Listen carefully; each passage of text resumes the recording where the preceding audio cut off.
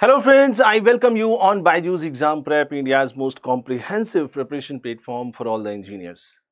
Friends, in today's session, I am going to discuss with you one important career opportunity for all the engineers in BARC, Bhabha Atomic Research Center. It is conducted under the Department of Atomic Energy, and there are basically two categories of recruitment. You must be aware with that you have to apply for the recruitment as scientific officers, Group A post of Government of India through its academic program OCES 2023 and DGFS 2023. So let us see what is the basic details.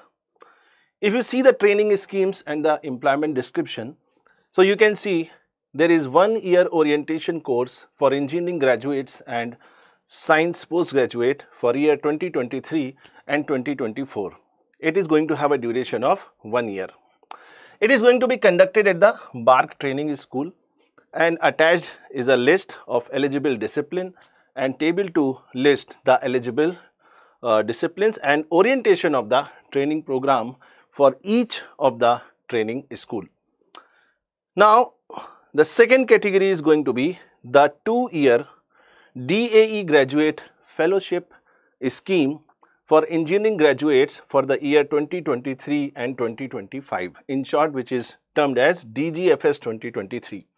Under this scheme, the engineering graduates who have excelled in the selection interviews for the BARC training schools program and who have independently secured admission in the MTech in DGFS institutes and is specialized as listed in table 3, they will be paid stipend and tuition fee to pursue MTech while retaining their employment in DAE. It means in the second category you will be getting MTech degree also and job also, whereas in the first category you have 1 year of training and then you have the employment opportunity, but MTech degree is not included. Now if you see some more basic details, what is going to be the grade and pay scale on appointment, that is most important thing for all of you. So appointments is going to be in all units as a scientific officer Group A post of the Government of India in level 10, which is going to have 56,100 of the 7th CPC matrix. The appointment will be at the beginning of the pay scale with OCES TSOs getting 2 or 3 increments depending on their performance during the OCES program, and the DGFS fellows getting 3 or 4 increments depending on their performance in the MTech program. So you will see it is going to be a good career opportunity. Apart from this, there are some other allowance and perks which you will be getting apart from the monthly salary. The selection process, you can see the selection to OCES and DGFS 2023 is a 2-step process. The first step is the screening process in which the candidates will be shortlisted, and it is followed by the selection interview for the shortlisted candidates. If you see some more details about the OCES 2023 and DGFS 2023 programs, you can see that how the training is going to be conducted, what are the centers at which training is going to be conducted, and about DGFS program also 2-year DAE graduate fellowship schemes for engineering graduates for joining MTech. It is going to be starting in July 2023. So this complete detail is given here. Then if you see, there are some more information regarding the eligibility criteria, that is more important. Who are the candidates who are eligible to apply in this recruitment, the qualifying degree and the other academic requirements for OCES and DGFS 2023. So for engineering discipline, the code is from 21 to 29 for different disciplines. The eligibility criteria is BE, BTech, BSc Engineering or 5-year integrated MTech with a minimum of 60% aggregate marks in one of the engineering qualifying degree mentioned in table 1. Table 1 is given in the annexure. Similarly, for other branches which are eligible, there are other eligibility criteria. Now I will show you the age criteria. If you see, Yes. The maximum age limit as on 1st of August 2023, for general category it is 26 years, for OBC non-creamy layer it is 29 years, for SC/ST 31 years, and dependent of those who died in the riots of 1984 it is 31 years. Person who are domiciled in Kashmir division of Jammu and Kashmir state from 1st of January 1980 to 31st of December 1989, that is DOM Kashmir, it is 31 years.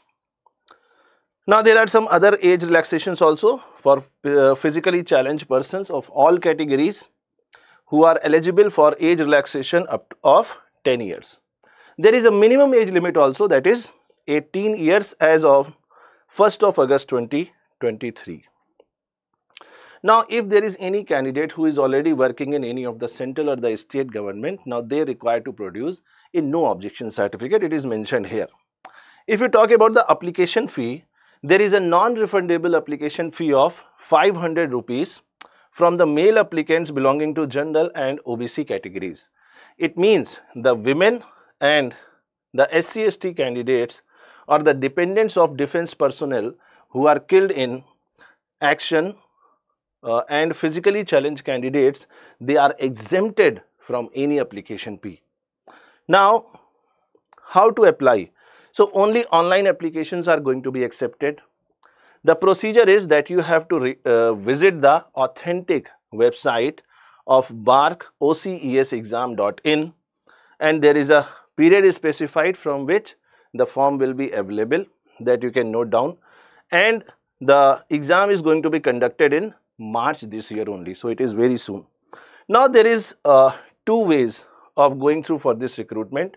The first one is that you can opt through the GATE scorecard. The other one is that you can go for the written examination. There is a separate written examination that is going to be conducted in March.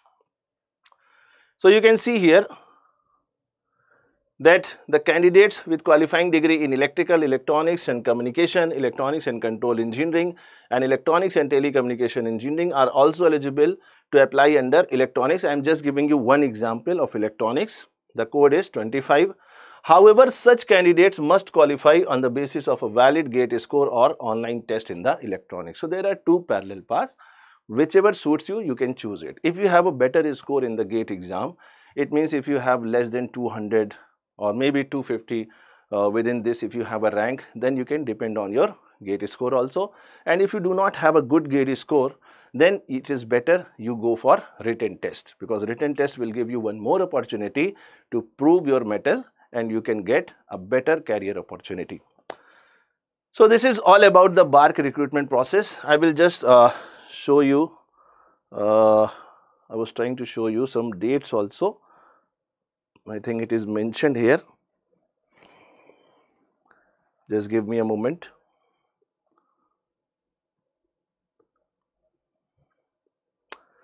Okay, so no problem. In the comment section of this video, I will just drop down the important dates also. So I just missed it. So thank you so much and stay connected to BYJU'S exam prep for all these important updates. Thank you so much. Best wishes. Thank you.